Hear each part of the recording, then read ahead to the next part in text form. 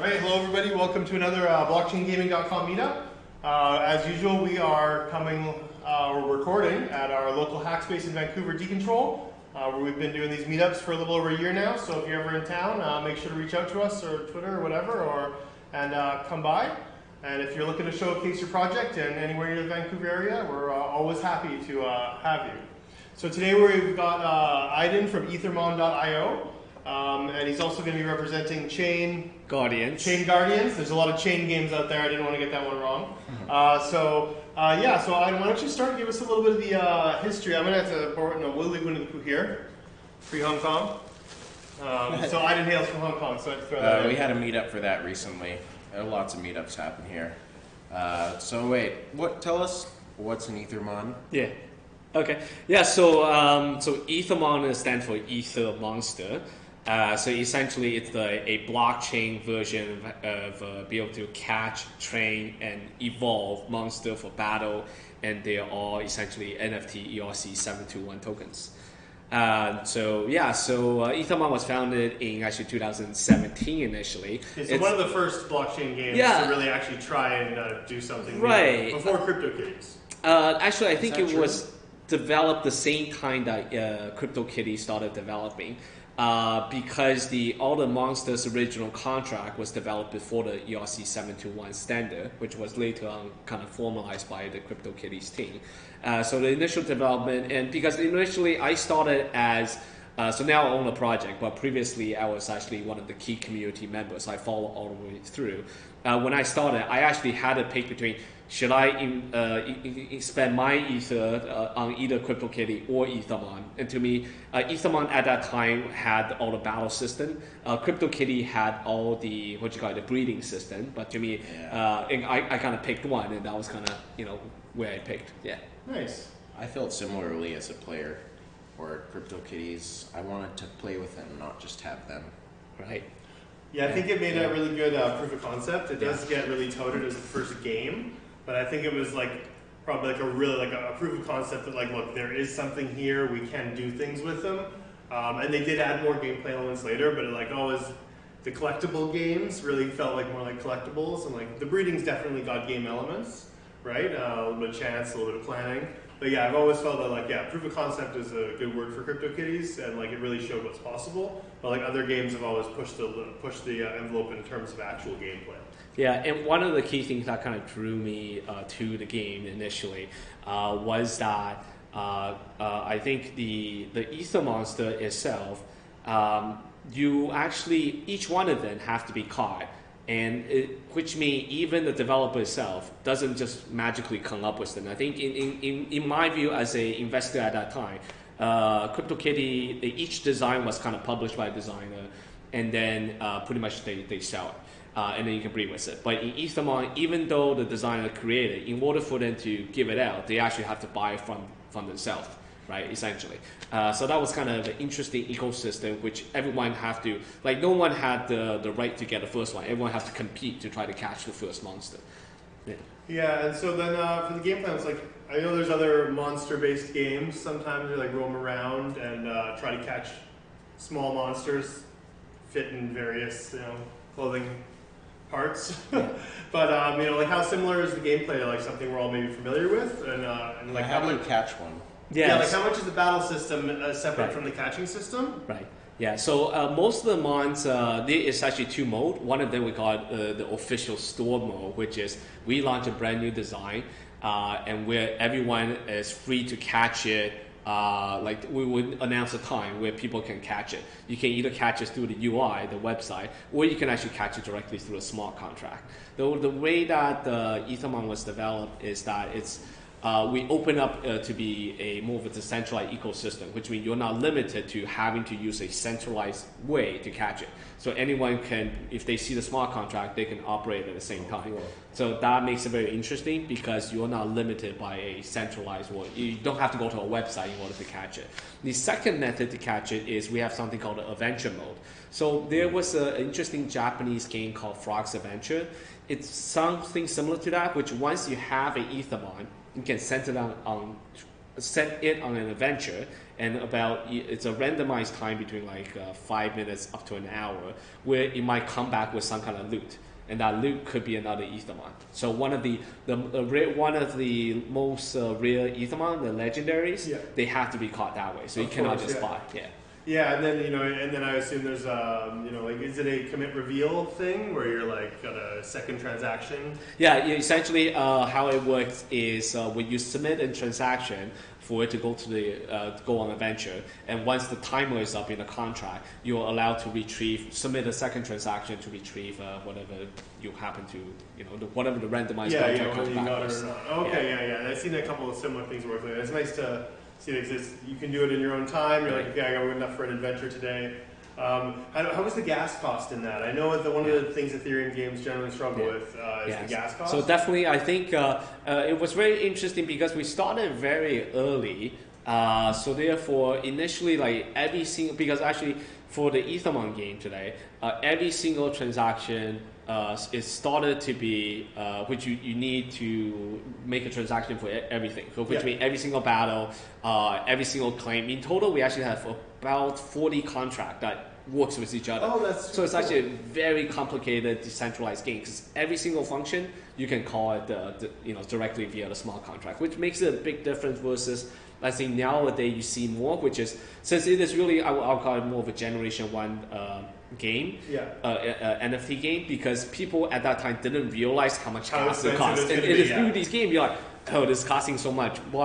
So these days you will find most developers only minting the item while keeping the rest of the game mechanism off chain. But then obviously you run into the problem of then are you really decentralized or rather you just have it's an aspect of like a blockchain tech or whatever people want to call it these days is what they use. But it's hard to. It's something we've noticed over our time of doing this is like what people call a blockchain game is really like a big spectrum. And you're like, you have these fully decentralized games, and like I'm always on board with that because like that's the dream, right? You want to have the fully decentralized game, and like unfortunately, there's limiters in place on different things. My favorite game team literally built a thing on Tron. So like people do desperate things when there's not a lot of options for blockchains to build on. And right now there really isn't. Like like ETH2 is whenever. There's a few different like scaling concepts for ETH1, and then there's like DPoS chains, right? So there isn't really a lot of options for making a fully decentralized game. So it's really good to see you guys like sticking with it. And you're like, okay, no, we've got this far. And it's nice. It's a first generation game. It's like you got to stick to it. You mentioned that this wasn't originally your project, and then you came. I was about to ask him that. How did that transition go? Sure. So I think essentially because a little bit about my background. So I started off as a cryptocurrency mining. So with the additional cryptocurrency. Then I started looking into ICO project, and a lot of them, I would say after 2017 they didn't really do so well. Then at some point I'm like, hey, because I have always been a game player enthusiast. I was actually in the front page of Toronto Star when Diablo 2 came out. I was it's like I was right here, I was playing like 20 hours a day. I was like top ranking for the first month for like top 10 like in the wizard class. I appreciate but it. I didn't a get total game into Diablo. I know what you mean. We all have so those gamer stories where it's like, man, like, actually I thought of a podcast a while ago called Super Cool Stories That Almost No One Cares About. So you just get like people on that just have this one story they really want to tell that they're so proud of, but it's like it's really not like that big of a deal to anyone but them. But like there'd be like some really good tidbits in there where like this means a lot to me and here's why. And it would be like there'd be a lot of gaming stories where it's like, man, I grinded so hard and the sword was mine. That's what's cool about blockchain. Like I've ground on a game and beat it and found it meaningless afterwards. It's like the blockchain is just the ultimate leaderboard. It's my scores are so good they deserve to be kept in perpetuity on everyone's computer. That's just a fact. My score. For sure. My leaderboard must be there. Why don't we? So the next part is we got some slides that you were going to run us through. So why don't I open them up and we can? Okay. We can run through the slide, and I just want to talk about like from that we kind of went from like. Let's talk about probably all the stuff I have up here. It's like it'll probably come up in here somewhere. A mix of various different So we actually have 2 games right now under the same project team. They're cross-compatible, right? Yeah, and they are doing cross-compatibility. Oh, yeah. So we actually created this game called Chain Guardians initially. And I would say that is almost a generation 2 blockchain gaming, which it focuses on the cryptoverse. So which means we are using assets from various different other games. So not just the game itself. Yeah, I'm always a big fan of that. I guess my first quick question is, do the items do the same thing in both games, or did you use it? We actually intentionally make it different, which is when we create the Chain Guardian, we're like, okay, we have our one of our major partner like Chain Breakers.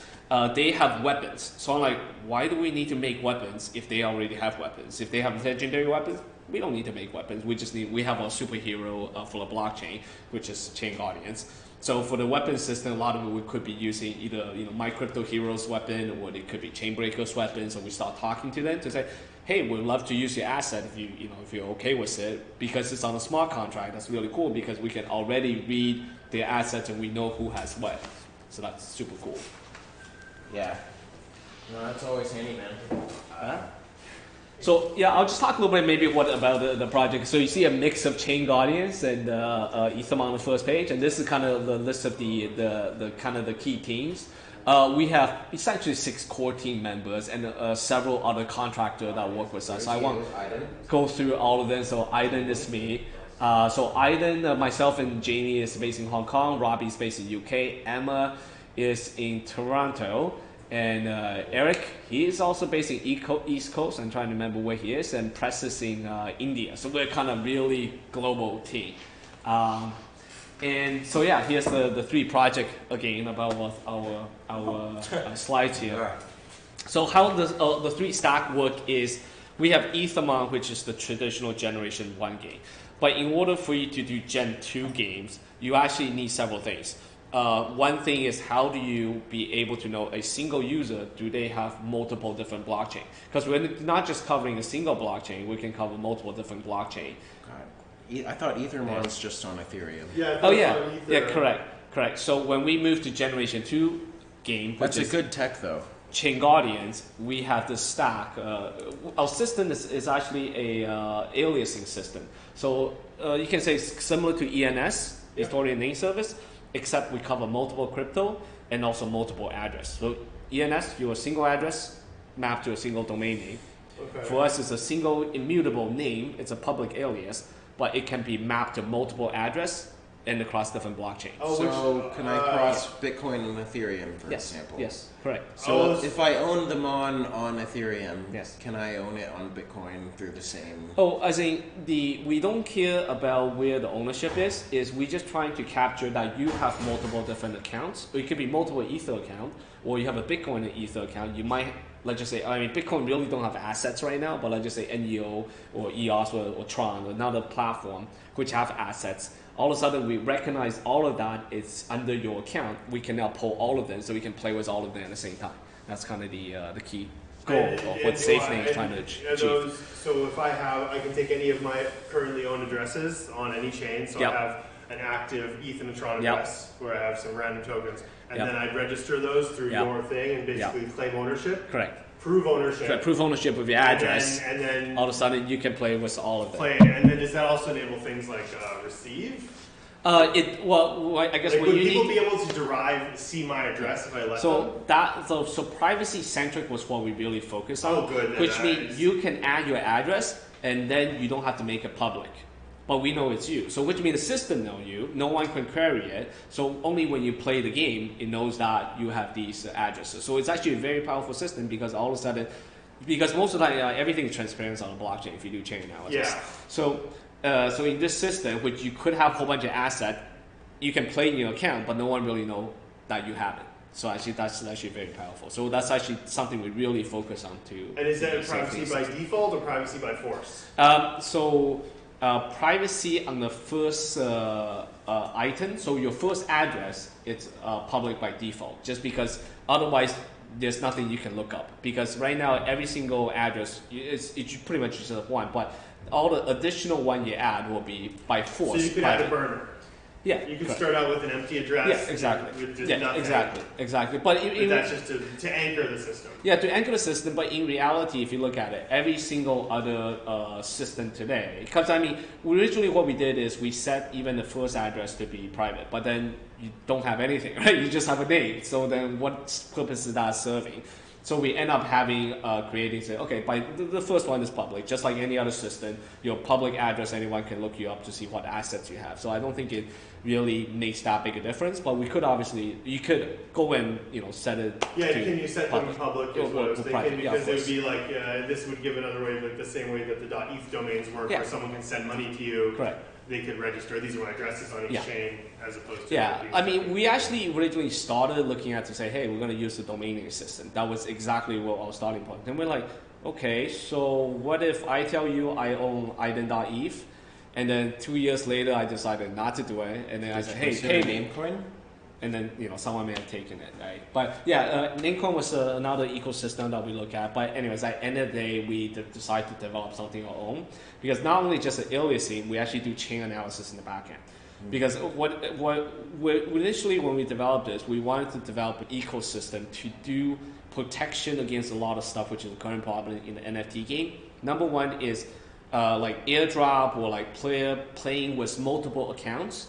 Because technically, through chain analysis, you can actually flag. Yeah, it'd be really obvious. My accounts, when I do, there's a few games where I feel like 0x Universe was one, where it was actually incentivized to multi-account. Yeah. Right. And it was a little bit annoying. Yeah. So I played that game a bunch and got a bunch of planets, but it was incentivized, and anyone who looked at my history could have tell that like every now and then I pop some ether over to this address, and then it starts playing the same game that this one's playing, and then a few weeks later, another address activates, and it's all the same order. So I think it's definitely a challenge, but I think all of that is actually okay. But I think it should be built around, because it should be accepted, and you shouldn't have it's not an issue, because then at a certain point in time, we're like, okay, but at some time, if you want to combine all your assets, then now you have to move all of them back together. So if there's a method for you to just tie them together when you need to, then that's cool. Just when you need to. Because the other thing is with Ethereum, just moving the assets, and then there's the fact the transactions have to confirm in order. Yeah. And that actually affects your gaming ability. Yeah. Because like sometimes you want to do something much faster, like and just get it done, and sometimes you're like, I don't care when this transaction goes through. Right. And you can't do both those things at the same time with Ethereum unless you're multi-accounting. Yeah. And that's just comes with using Ethereum as the gaming platform it was always meant to be. Yeah. Very cool. Yeah, I think it seems like we've talked a lot about the backbone and the technological underpinnings of what you're doing. Yeah, let's keep going with the games. The games. Okay. Yeah, maybe we'll jump a little bit into the game. We can talk maybe firstly about the Ethermon game itself. Maybe we can go to the Ethermon website itself. Do we want to jump to the Ethermon website? At this point, or is there anything else? Okay. Let's do the rest of the slide. Okay. So with the Ethermon slide, if you can go to the Chain Guardian game, the next slide. So we actually have brought a very interesting concept now that we enable the the Gen 2 stack through this safe name, the .io aliasing. Is now we create a concept called NFT proof of stake. Okay. So which means you can take an NFT and now you can get proof of stake, because like with a lot of coins right now, like let's just say like Dash Coin or something like that, you can stake a masternode and get some interest. But NFT, if you buy it, if you don't play with it, then there's no income. So we created this ecosystem focusing on proof of stake on your NFT. Because I did mining as a background, so end up creating an ecosystem which you can mine with your NFT. So what we did is we worked with 7 other different games to say, okay, my Ethermon is worth a certain hash rate. Your CryptoKitty is based on this hash rate. Based on its value and its rarity, then you have a hash rate for each one. So then you can go to our game, it's live on chainguardians.io, select your NFTs, and you can mine, and you can do a competitive gameplay, which I can show you after, which you can mine tokens, as well as various different things from it, just by proof of stake. I have not heard of that before. I really like that. I like that, because something to do with your tokens from different games against. And if proof of stake was purely coin based, it would disincentivize asset ownership, right? Imagine, now Ethereum longs to be proof of stake theoretically. I think they're getting there now. Right. But what I mean is, if you had assets and it was all, would you really want to take all your coins out of Ether into NFTs when you can stake your Ether and you can't stake your NFTs. Right. That's a good point. Yeah. Because there's quite a bit. We actually talked a little bit with MakerDAO because they were also interested in doing collateralized loan with NFTs. Oh my god, But they then- would do that. Don't do it. Don't listen to him. It's a great idea. No, it's not. So, but the challenge was always, okay, but how much do I value the NFT? Do I go by these 3 scenarios that we've been talking about? One is you can decide on value NFTs through market pricing, okay, which is what is the latest transaction. But that has a huge problem with the earlier problem we talked about is if it's just based on the last sold, I can buy and sell to myself. Right away. That's the first thing I thought. So that's the first thing you thought, and that's why we have a solution to counter that through chain analysis. Second one then is you just base on actual based on machine learning. So some people actually do say, hey, I'm going to use some AI algorithm. Machine learning is popular these days to determine value. And the third method which we're going by is we take a list of SMEs, subject matter experts, which know this game and knows certain thing. Just because it's more rare or less quantity does not mean it's more valuable, right? Yeah. Because it's less because no one wants it. That's why it never end up having so many. And then we also work with the developer, each one to say, okay, based on this is the valuation we would like. So all of a sudden you have a model of valuation of these NFT, based on 3 different criteria. So that's something we are doing to be able to do proof of stake on NFTs. And then what's the reward for the proof of stake? Just other so NFTs? it starts to be we issue our own coins, which you can get, which is only through this mining. But later, so because we're partnering with different games, other game may have NFT tokens itself, or other games, ERC20 that they can also issue. So it's not limited to a certain. Yeah, then you could use this as a way to give away, like, okay, if you're staking, there's a 1 in X chance per hash. Right, and we make it it more interesting where you can do something like, okay, this week's quest is if you can get 3 cats from 3 different games, then you triple your rate. Different games. Yeah, so you have meta quests now. Meta quests are between different games. Yeah, like CryptoKitty obviously have a cat. Like Ethermon, we have 1 cat. So you gotta have to, some of the games have a like cat. most games would have a daily quest. Yeah. But I've never seen a game where the daily quest can require me to do a thing in a different game. Yeah. That's an interesting idea. Yeah.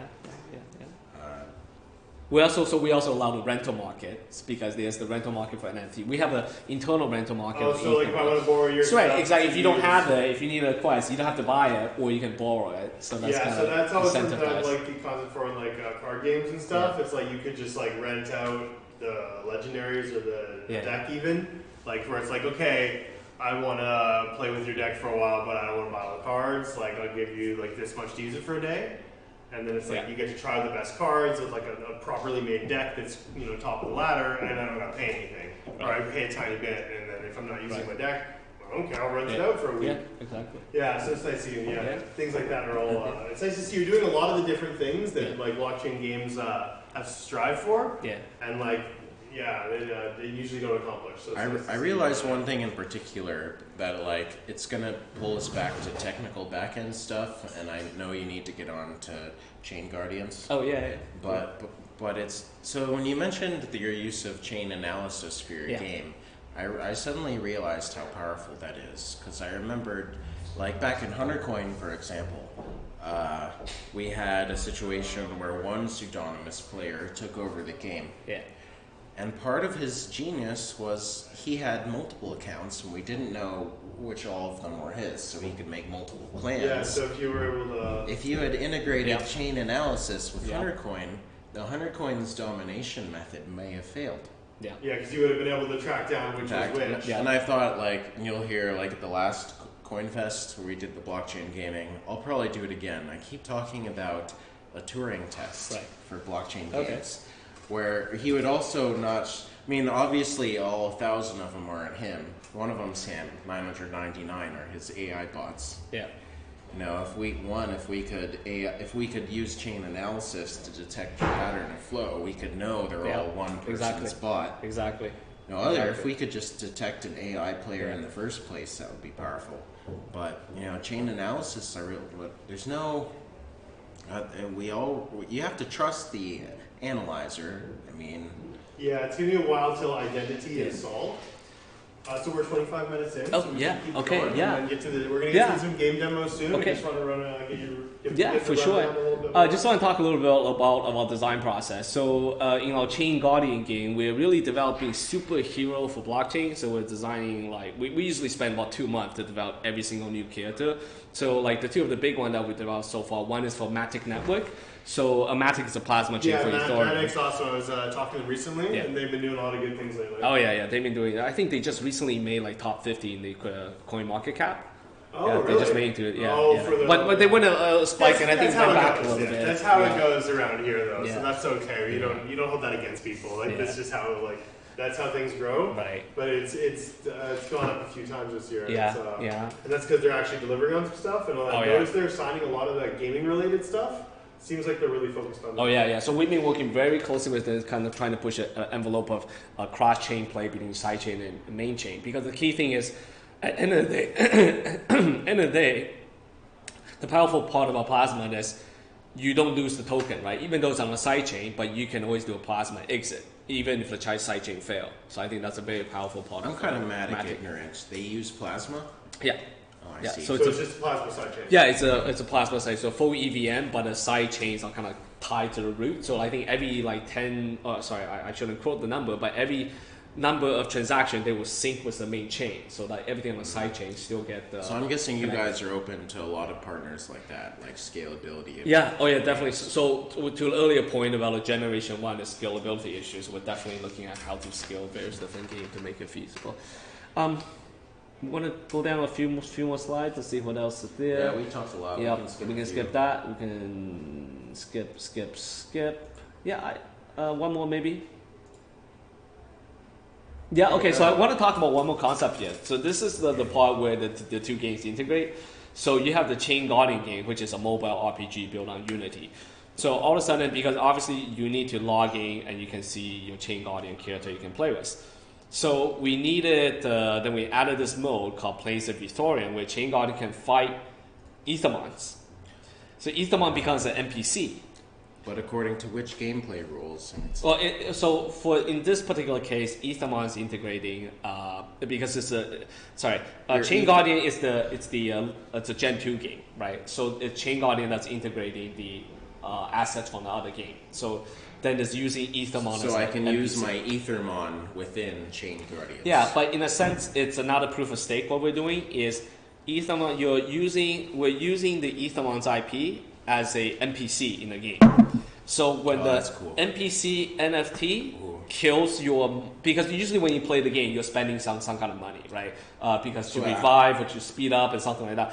For the NPC, when you kill you, it takes some of the profit. Usually that goes to a centralized developer, and give it to the owners that own that NFT asset. I stake my NFT. That's what I was going to say. You don't even have to stake. It automatically stakes. Oh, so everyone who has one. Anyone who has that monster gets a split of the profit. Every monster in the game, or a large majority, is actually owned by someone else. Yeah, correct. So just by owning the monster, it's existing in other people's gameplay. Correct. Oh, that's because so cool. You own the IP. Because technically, let's just say Isidro Kazan, what I'm showing here, it's a legendary Ethermon. Over a period of 1 year, only 22 people caught it. So these 22 people automatically get the profit split between someone fights. Exactly. Something you just said there that was really key to me is you own the IP. Yes. So one of the things we've seen in this industry, are the dreams of this industry and how they've crumbled, is things like IP for decentralized technologies. Now we have a really close relationship with that here. We used to be called Decentral, and now we're called Decontrol because of an IP issue. Yeah. And then CryptoKitties released their license a while back about their game. Nifty, the Nifty license. It was heavy with IP ownership of the art, which is you kind of got to expect, but it was really against maybe the ethos. So with you saying that, maybe if you could, I know we're getting back to this stuff, but I'd love to hear about your how you handle IP on something that is a token. It's part of what you said was some people claim is the downfall of the original person who made Ethermon. There was the Ethermon, which was where we acquired, which the project evolved into our version. Who did they piss off? So they didn't piss off anyone, but they were the Ethermon.com, which was, my understanding is they took some IPs without essentially consent. They just took it and tried to make a like token. the artwork, and tried to, essentially artwork. And not Pokemon IP, like other like artists from wherever. They call it a Fakeamon artists. community that has took the artwork. So in the Ethermon's case, essentially we spent a lot of time essentially going to their community as well to make sure we have a strong connection with each of the artists that's providing original design. Because some of them are very popular, like we have quite a few like Asvia and also like Lewis. There's quite a few artists. We use 7 of them currently, and some of them have very beautiful design. So when we license them, we try to we do make sure with them that we have either full commercial exclusive license, do we have license to modify, or do we have license to be able to create derivative work out of it. Like for example, in this case, like Barkento is made by Asvia.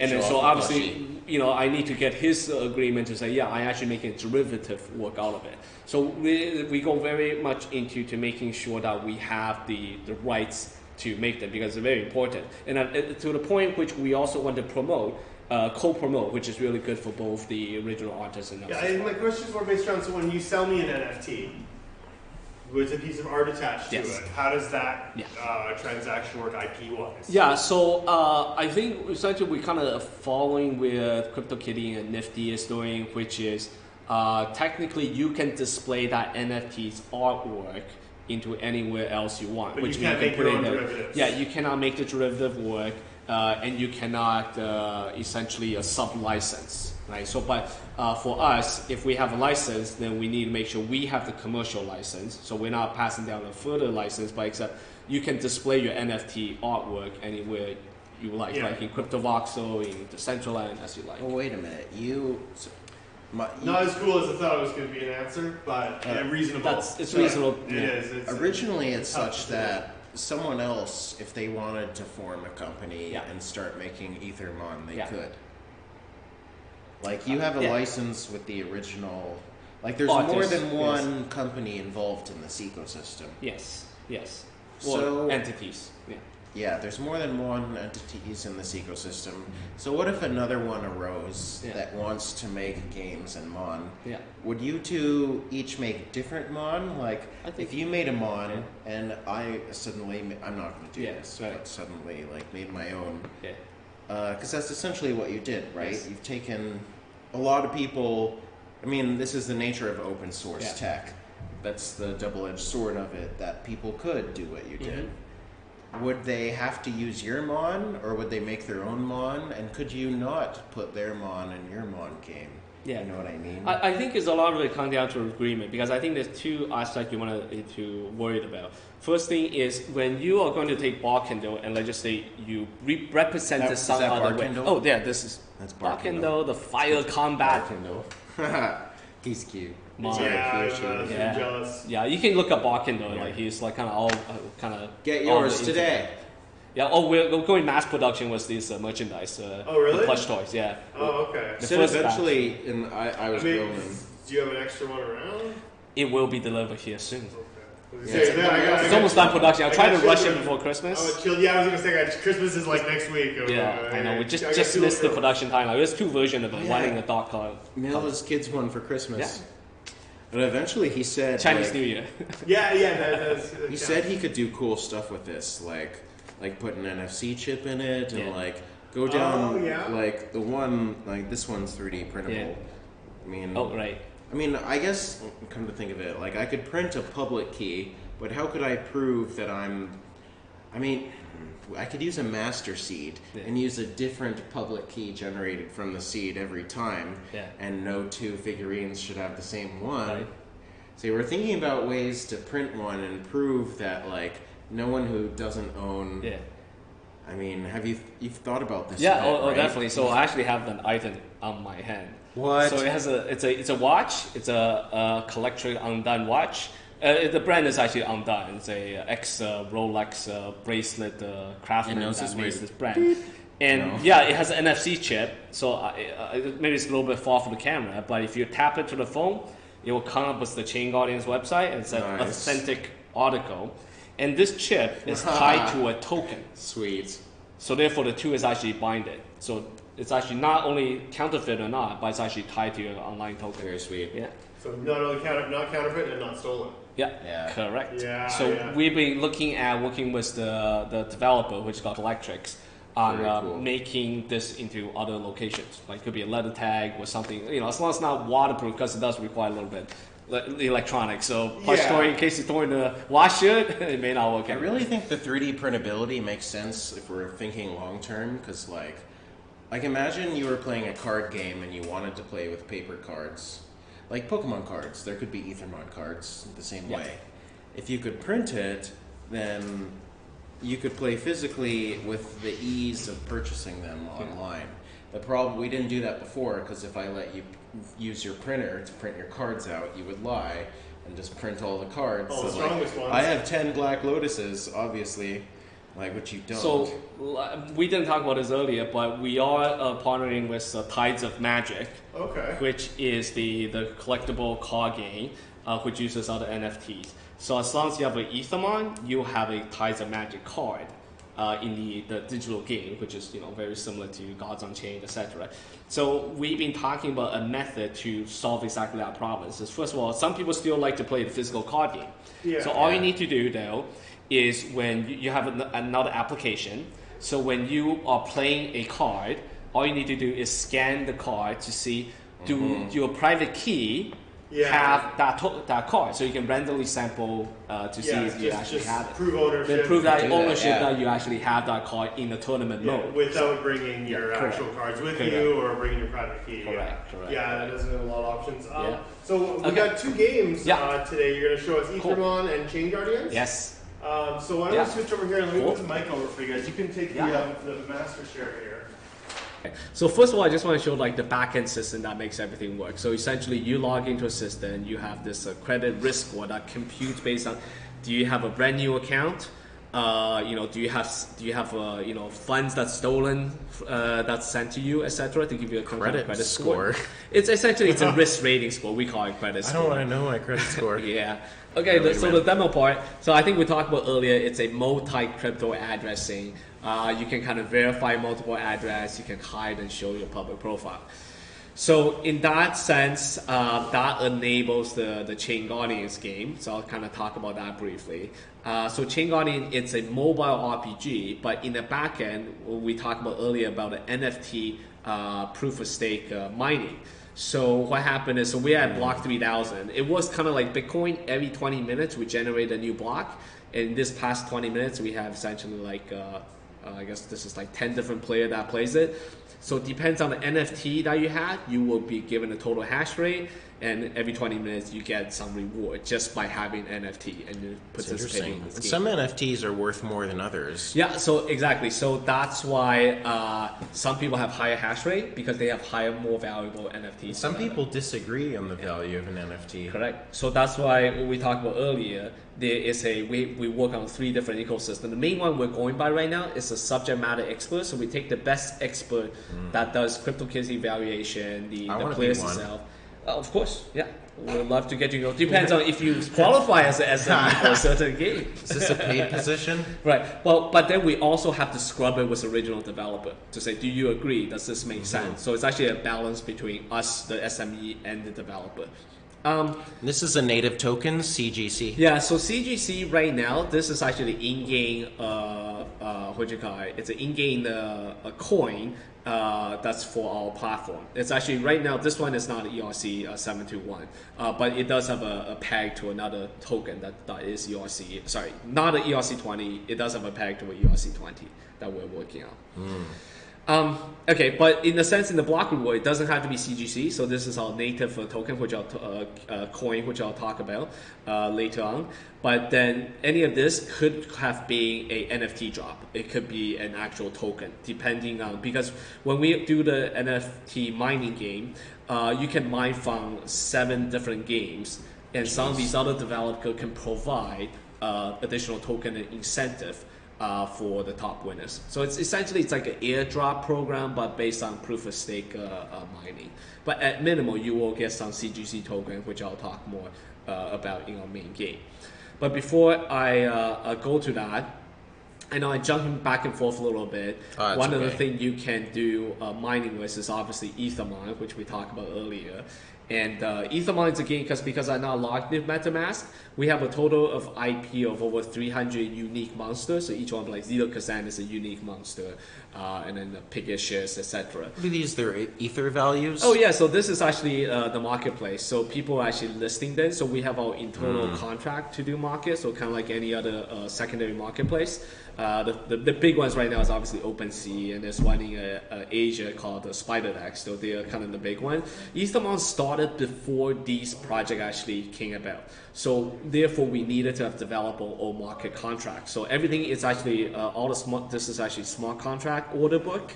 So all the transaction over on the smart contract. So essentially, we have the equivalent of a small OpenSea on our ecosystem.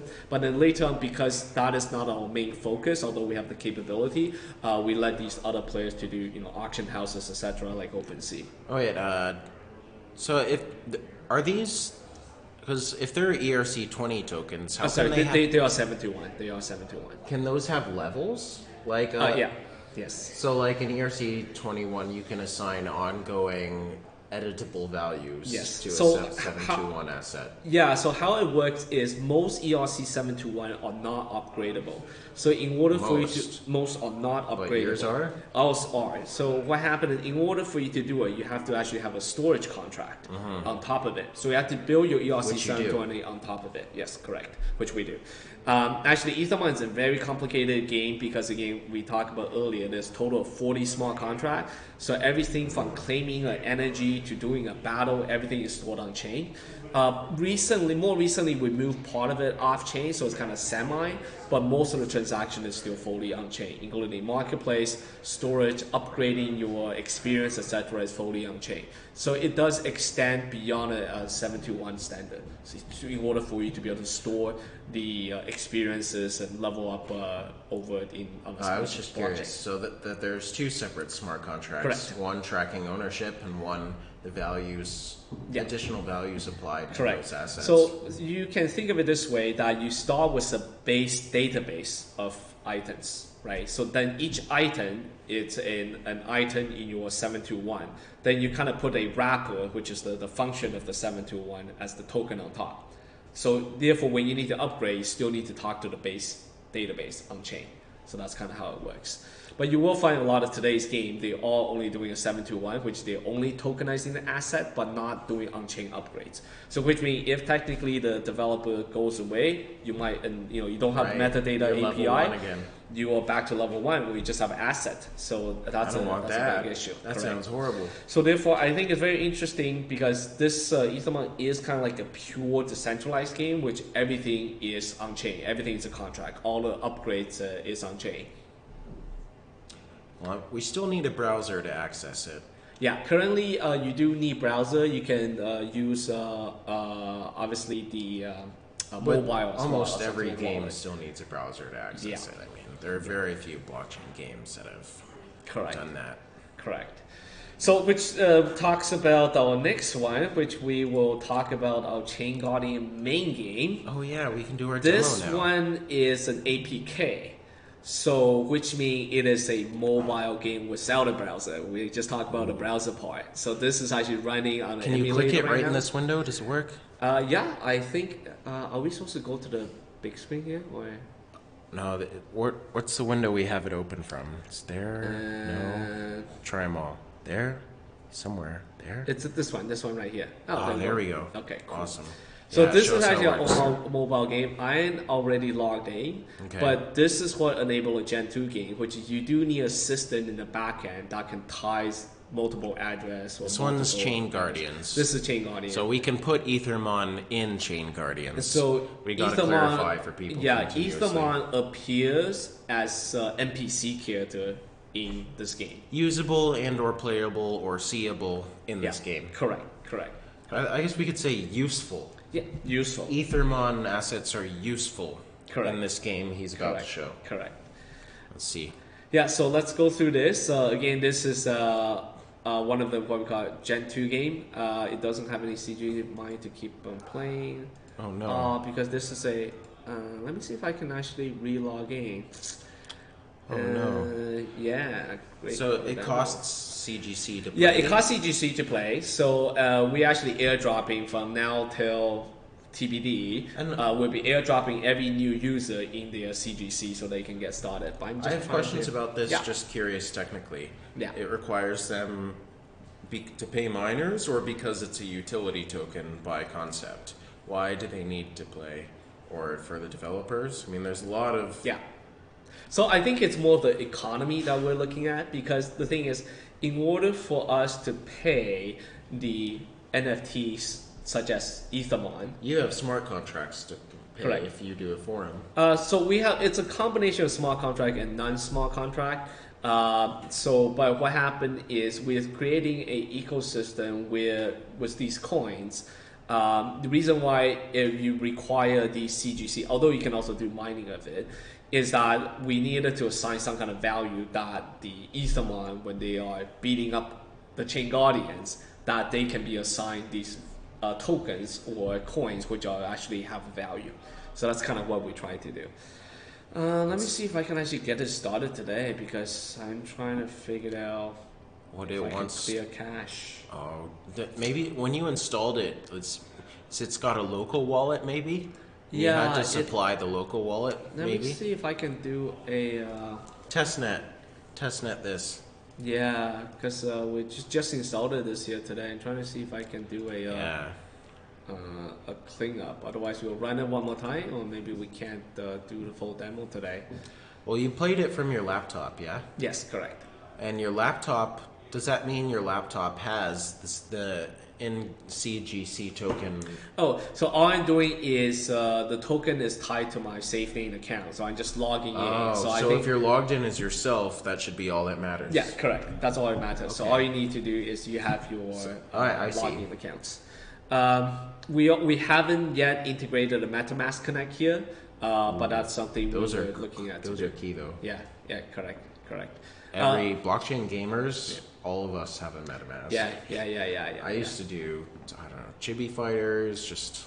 I was big on Chibi Fighters. Oh, okay. Anyone who's done blockchain gaming has used MetaMask. Oh yeah, for sure. Long story short. Yeah, this is actually haven't been launched publicly yet. So we're kind of this is actually the first time we're showing in a public way recording here. Oh, good for us. Yeah. Okay. Sneak peeks for us. Yeah, I think I may not be able to get it started today because of That's so weird. The cache thing, because this is a brand new setup. I'm trying to see, because it's not even asking me for my login. So. Oh, well, what was the other thing you were gonna do? You were gonna demo. Yeah, so essentially what I wanted to show is the chain guarding gameplay, but that's okay. I'm gonna at least show that we can go over to the website and kind of show you what happened in the backend. So essentially in the backend, through the mining we talked about earlier, you can get CGC, but every time there's a gameplay, you're staking this much? Yeah, correct. So you have 97 CGC. Per what? Per day? Per month? Oh, this is the total. This is actually this is just forever. The amount of CGC I have. Forever. So you will accumulate over time as I do mining. And then so I mean, technically to get started, you can have any NFT. Right now we're airdropping 100 CGC for every single account. And well, then, it has to be from a game that's partnered with you, right? For right now, it's just anyone that sign up with an account and verify an address. So then we will provide you with it. We are doing some chain analysis in the backend to make sure you don't create like too many addresses. Yeah. But to kind of protect the value of the CGC. And in terms like, especially like in the blockchain gaming community, like on our Facebook group and Telegram, I bet you'll find people willing to cross-pollinate NFTs. Oh yeah, for sure. So we actually big, just to kind of come back to the Ethermon a little bit, like Tides of Magic, we have that integration. We're actually talking to the folks at Flower Patch. We also talking to Flower Patch. Yeah. There's actually a very interesting game they have there. So we've been talking to them. There's quite a few different games that we're talking about. Obviously, Ethermon integrated the Chain Guardian, so there's quite a bit of stuff. So I think what we'll do is, since we can't do a demo here, I'll probably supplement like a video afterwards, so we can put a link to it so people can see the gameplay. It's pretty easy to find, yeah. Are there YouTube video availabilities of the gameplay you were going to show? Yeah, so the alpha is going to release just before Christmas. So today is the... It's got to watch. Look at this guy. Yeah, the Chain Guardians watch. I think today's the 20th actually, right? 19th. Yeah. Not yet. Right. In a couple hours. 20th in Asia potentially. It's because my watch. I obviously I come from Hong Kong. Your flight's on the 20th. Yeah, exactly. Tomorrow. So no, we'll provide a link to the video, and it will be available by the time this video gets posted. All right, cool.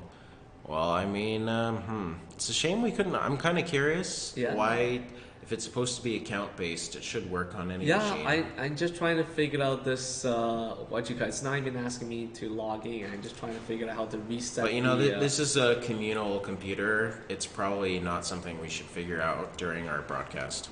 Yeah. Okay. God knows, people could. Yeah, because we just installed a BlueStack here, so I'm like, should I put in my credential here or not?